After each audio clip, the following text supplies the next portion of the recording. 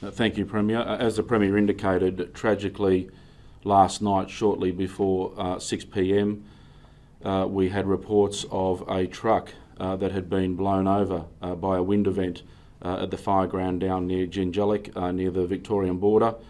As it turns out, not only did a truck get blown over, but another command vehicle in the same extraordinary weather event was also blown over. Tragically, on that truck, one of our firefighters, a much loved and respected local firefighter from down near the Holbrook Colcan area in the southern border team, tragically lost his life. Two other colleagues on that fire truck, one, the driver, was taken to hospital with some injuries but was released later last night. But unfortunately, a colleague on that truck has been transported to Melbourne and is in the Prince Alfred Hospital in Melbourne with serious injuries, including burn injuries. On that same fireground, through the same weather event, we also saw another vehicle and a couple of firefighters enveloped by flames as this weather event moved through the fireground. Those two firefighters suffered burns to their face and their airways. We understand that at least one of them was sedated and intubated, and both were flown for medical treatment to Sydney to Concord Hospital. The group officer that was in the command vehicle, another volunteer, suffered some injuries.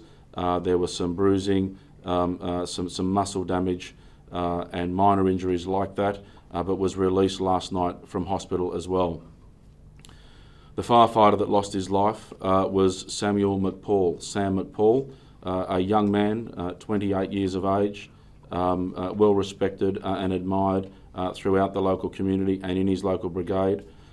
He leaves behind, tragically, a beautiful wife, Megan, who is pregnant with their first child that's due on the 4th of May.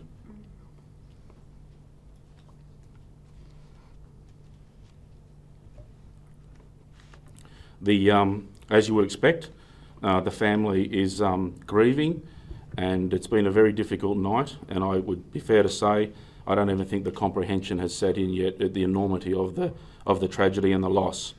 Megan and Sam have been married now for nearly 18 months. They were married only in April of 2018. So we've got a completely devastated family. We've got a devastated local community at what has just been an extraordinary loss.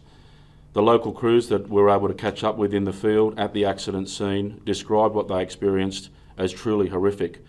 They described it as an extraordinary wind event, describing it as a fire tornado or a collapse. They even believe might have been a collapse of a pyroconvective column that had formed above the main fire front.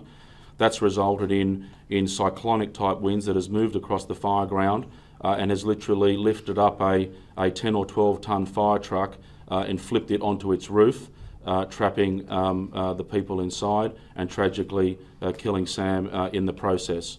As I say, that same weather event has moved through the fireground, posing all sorts of dangers and risk to other firefighters, including injuries to the two that have been transported to Sydney, and of course the commander whose vehicle was also flipped over in the extraordinary wind event.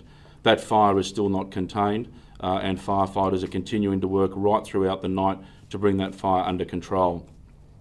I have to pay my respects and admiration to Sam's fellow crew and those that stayed behind. They weren't leaving Sam there until police and of course the local Tumbarumba Fire and Rescue crew, who so professionally and with respect and dignity worked with police to ensure Sam got out of the vehicle wreckage and transported away from that fire scene, and all the firefighters and the emergency services personnel stood down from that accident location. The vehicle is being retrieved this morning from the fireground and will be undergoing the routine assessments as would be expected. So absolutely, our thoughts and prayers and our hearts are breaking for Sam's family, for his colleagues in the Colcan and Holbrook region and the entire southern border team, but right across the firefighting and emergency services family. To lose one of our own in such extraordinary circumstances is tragic, and the tragic is just an understatement.